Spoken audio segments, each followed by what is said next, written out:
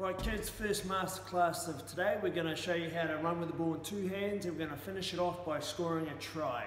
Okay, so ball in two hands.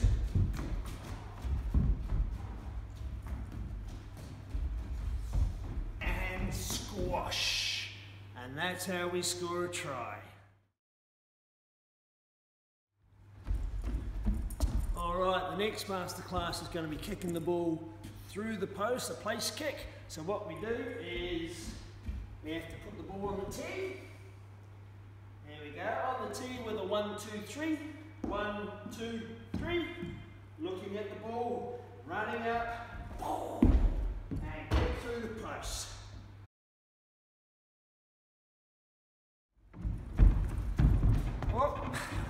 Alright guys, and the last thing we're going to do today as part of our masterclass is passing the rugby ball. So we're going to try and pass the rugby ball up and over the crossbar and the post. Okay, so two hands on the ball, hold it nice and low, and we pass up and over. Alrighty.